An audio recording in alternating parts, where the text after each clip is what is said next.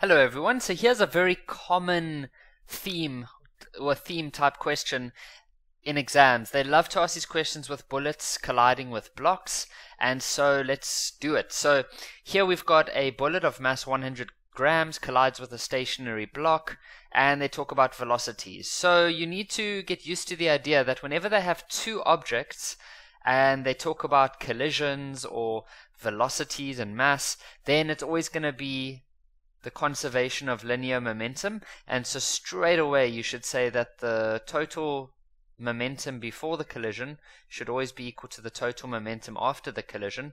This is slightly different to the type of questions we did a few lessons ago when we were looking at Newton's second law in terms of momentum. That was typically when you had one object moving, like for example one object hitting a wall, and they only spoke about one object. When they start speaking about two objects, well, then we typically start using this equation over here and not this one. So it's always a good habit to, or you have to do it, but always just try remember to give a direction. Train yourself to do that every single time so that when you get to a test or exam, it's just comes naturally to you.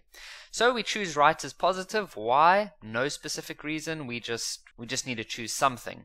Okay, and I see here I've just made a little mistake. I've just forgotten to write here. Let's say that the bullet was initially traveling right.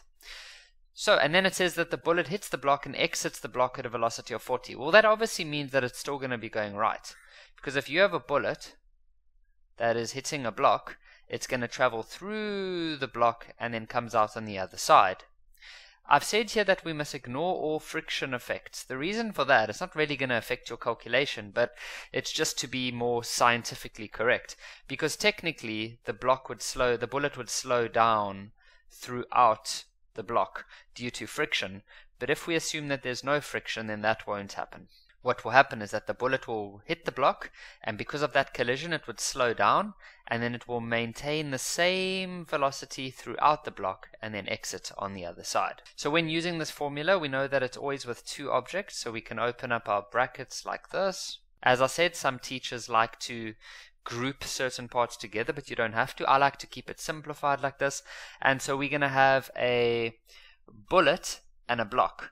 Okay, so I'm just going to call the bullet, I'll just say BU, and then the block, oh no, let's call bullet, let's say that the bullet is A, and let's call the block, we'll call that B. So now we just have mass A, velocity A. Why mass times velocity? Because that's momentum, and that's what this formula is about.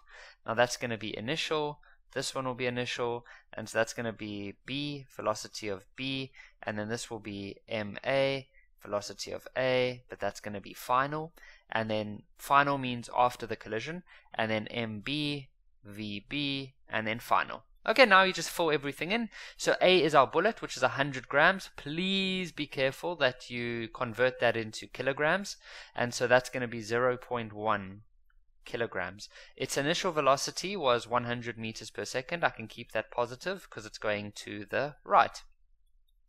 Plus, the mass of the block is 2 kilograms, but its initial velocity is 0. Why? Because it's initially stationary.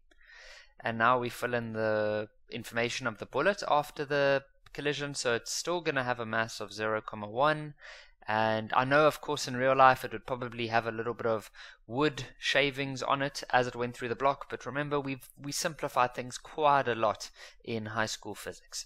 So it's still going to have a mass of 0.1, it's still going to have a velocity, or it's going to now have a velocity of 40. The block is still going to have a mass of 2. I know in real life it would have a mass that is less. Why? Because as the bullet passes through, it would take some of the wood out. But we don't look at things like that, okay?